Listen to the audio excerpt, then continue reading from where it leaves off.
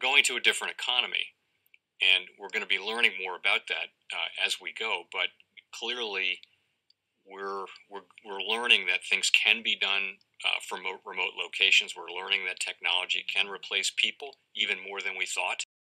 We're not going back to the same economy. We're recovering, but to a different economy, and it'll be one that is more leveraged to technology. And I worry that that is going to make it even more difficult than it was for many workers. In Silicon Valley, and my friends who work in technology know that what we did to the manufacturing workers, we are now going to do to the retail workers, the call center workers, the fast food workers, the truck drivers, and then even bookkeepers, accountants, insurance agents, lawyers, and on through the economy. So what happened to the manufacturing workers is a very clear sign of what's going to happen to these other workers moving forward. Welcome to the Crypto Teacher. And guys, please like and subscribe if you do like what you're listening to. Please inform your friends and family and spread all over social media. It is imperative that we get back to learning finances and understand how the world really works. Because once we understand how the world really works, we understand that everything is planned out. Now, I want to thank those who purchased the books Cryptoteacher and the New World Order book. Remember, those books are mandatory to show you how the world really works. Also, those who donate to the Cash App, Patreon, much love, keep it coming. And the Patreon, I just put a new newsletter yesterday. Also, those who are shopping at both stores, much love to you, keep shopping. Now, of course, guys, we're going to get into Bitcoin and cryptos first. And as we can see, the market is taking another little hit, not big, but just a little hit. And, of course, this definitely is expected. Now, we know they need what? They need Bitcoin on the 5th, guys. We know these actual dates. We know we're going to be headed lower because they cut a lot of the facilities. We still have some facilities open until March 31st. And then when they cut those, if Janet Yellen doesn't do anything new, we know the stock market and cryptos are going to be headed down. Now, XRP pumped up to 74 cents, then got its correction. So, guys, make sure you're not being greedy. We know greed kills every time. I see a lot of upset people online right now. We know greed kills every single time. Make sure you are looking at that volume. The volume doesn't make sense. So when the volume doesn't make sense and you're a trader, you know when to get out. You're not going to always get out at the top, but you know when to take profits, and that's the key. When it runs all the way up to 74 cents, I don't care if you've been a holder forever. You want to take some profits. That just makes common sense. Now, Stellar, guys, don't forget USDC is going to be active on Stellar this month. It looks like if you go look at it, it looks like it's already been active, but the fact is that their official time, of course, was this month, so we should start seeing their volume pick up, and then also Stellar move up. Not your financial advisor. It's not financial advice. Please do your own research. But guys, don't forget to keep your eye on the actual indicators. We have, of course, Tether, which now has been moving up steady. We see it's already at the 26.5 billion. And then also USDC. Do not keep your eyes off of this. Now we know at this time, guys, what do we want to do? Remember, I'm not your financial advisor. This is not financial advice. Please do your own research. But we want to buy the lowest crypto that we see that has utility. For an example, we have Engine, we have Ocean Protocol, we have VeChain, and then, of course, Stellar is up in the air just because of USDC.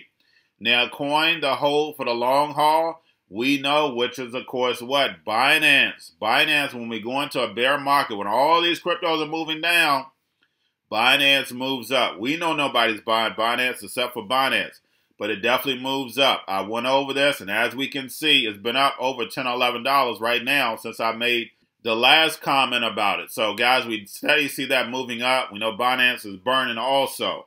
Now, basically, getting over into the actual crypto news. Very, very important news, guys, that's going to affect the market in a big way, and it's going to let us know how soon we're going to take the dump, how big the dump is going to be, whether we're going to be right back to 2018, 2019, what I expect.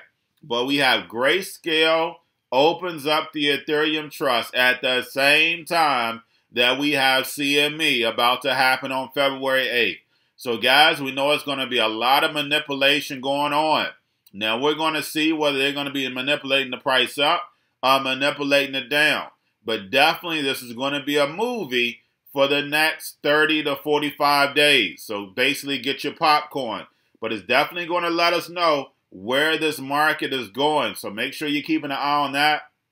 We know that the trust is open now, and we know CME Ethereum futures is February 8th. We have to wait for that to close in order to see exactly where this is headed. Just like I stated, it's going to let us know where we'll be back in 2018, 2019, where these cryptos lose a lot of value. Right now, we have about 8,000 cryptos, guys. We know the end of 2021, going into 2022, I guarantee you that'll be cut in half, and then going forward, more will be cut. We know that only 1% of these cryptos are going to make it out. Plain and simple. All this free money that's being thrown out, that's definitely going to end. Now, we have the Robinhood GameStop situation still on CNBC, guys. They still riding that. So just like I said, I've been over it several times. That is a way to get us over the blockchain, get everything tokenized. Now, we also have Microsoft uses blockchain technology to purchase soil carbon credits in Australia. So, guys, we know Microsoft hand is everywhere. We had Ben Gertzel talk about how much money, billions and billions of dollars, that Microsoft has been donating to the projects. So definitely, guys, they in it from the beginning. And we know these same corporations want to be ahead of the fourth industrial revolution, Society 5.0. They're the ones who are building it.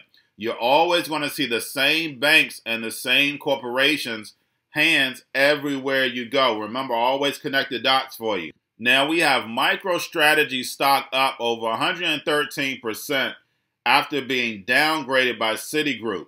But guys, we know why it's up. The Fed has been buying the stock. And then also, guys, we had Morgan Stanley buy 10%. So we know the game. They play both sides.